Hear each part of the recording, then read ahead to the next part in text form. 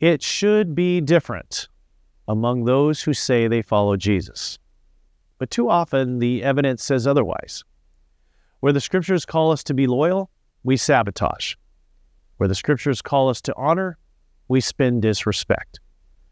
Where the Scriptures call us to stand for the truth, we recline in gossip. Where the Scriptures call us to reconcile, we demolish.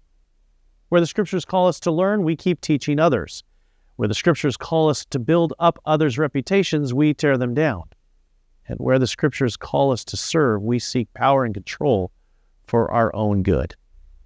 It is into this very reality for us as disciples that Jesus speaks these words.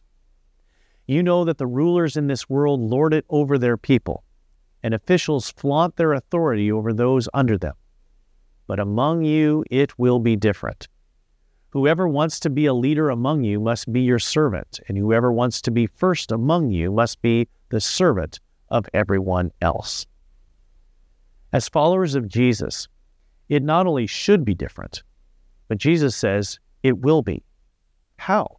How can we say that it is going to be different and that it is different when currently we see our actions so decisively against following Jesus and so pro-worldly ways?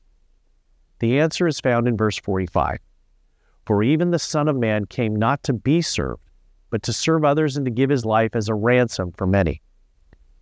Jesus' service was to live a life of truth, loyalty, respect, honor, and love.